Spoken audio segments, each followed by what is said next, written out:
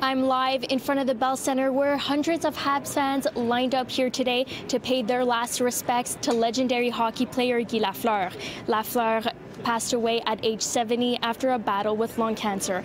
I'm joined by Matt Drake, editor for Habs Eyes on the Prize, to talk about the man that was Guy Lafleur. Of course, a state funeral coming up for Guy Lafleur. What did Guy mean to this city and mean to you? I mean, he meant everything to the city, as you can see with the amount of people that lined up here just to pay their respects today. I think the best example you can possibly think of is in, 1981, I think he came back as a member of the New York Rangers after coming out of retirement, and he got a standing ovation after scoring 2 goals against the Montreal Canadiens. So that tells you all you need to know about how he was revered in this city and still remains revered in this city.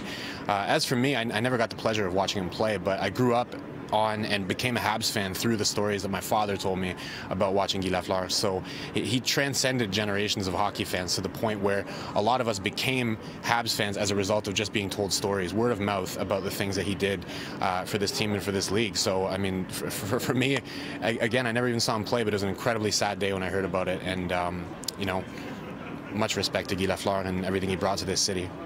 Absolutely. What would you say is your best memories of seeing footage of him playing, the sort of highlights that you saw of his career?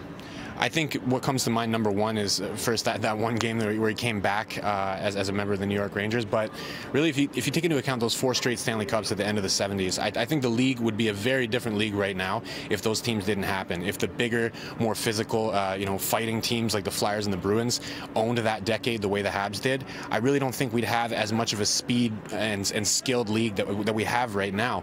The league could have been set back many years. I think Dick Irvin Jr. said it best when he was talking about those teams, that we could have gone back to the dark ages without those teams, and Guy Lafleur was the star of those teams. So without that run that they went on, I mean, again, we might not have the same NHL that we have right now. So I think everybody owes him a debt of gratitude, not just us as Habs fans. And of course, having a state funeral, having this memorial with hundreds of people lining up just to pay their last respects. He was obviously adored throughout the city. Why was he so adored? What are the sort of things that you've heard from Habs fans? I think just the memories of him, flying around the ice with no bucket, just letting his blonde hair flow in the wind. He changed the game in terms of with his speed. He became that became the type of player that you were really looking for, right? That fast player, and being a Quebecois legend as well. So being a local player to here, it made that much of a difference to have a star who still to this day is the leading scorer in the history of the Montreal Canadiens. To be from here as well, I think a lot of people were able to relate to him. I think he was a guy who did things his own way as well. He didn't, he didn't march to the beat of anybody else's drum, and I think as a result, he really endeared himself to everybody in the province of Quebec, particularly in the city of Montreal. And nobody's ever going to forget him, and there's probably never going to be another Guy Lafleur. And of course, he got a 10-minute standing ovation, the last home game over here, the before last home game. And of course, I'm sure Habs players were extremely touched to see the incredible tribute that was, for Guy Lafleur.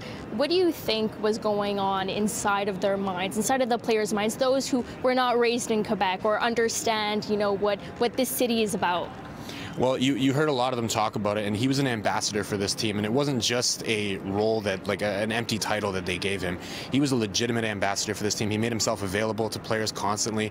He would meet with players that are on the team now. So I think even if they weren't born here, even if they didn't grow up on those same stories that I grew up on, even if they never watched him play, I think they knew who he was. They knew what he meant to this city, and they had the opportunity to see that just by talking to him a little bit and by, coming to a game. To this day, I mean, I remember 2 years ago I was at a game where he came out and just waved to the crowd, and he got a standing ovation, and everybody's chanting his name as well. So any of the players who are on this team now, they knew what he meant to the city. So I think, when you talk about that final home game, when that 10th goal went in and they heard the Guy chants going through the Bell Center, I think they knew right there and then how important he was, if they didn't already. Absolutely, and of course, people are going to be able to pay their last respects as well tomorrow before the state funeral that's going to be on Tuesday. And don't forget, there's going to be live coverage of the Guy Lafleur state funeral. It begins at 10:30 a.m. Eastern on Tuesday, May 3rd on Sportsnet and live streaming on Sportsnet Now. In Montreal, Brittany Henriques, City News.